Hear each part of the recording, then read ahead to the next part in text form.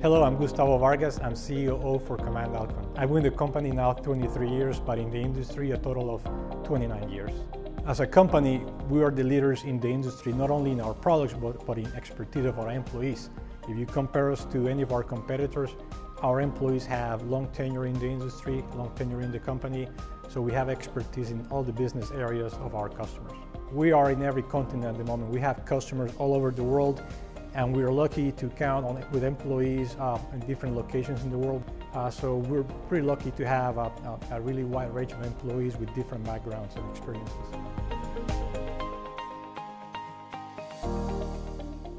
So our products go from prospecting all the way to billing and collections. So now we're incorporating the entire life cycle of materials from production all the way to placement at the job site.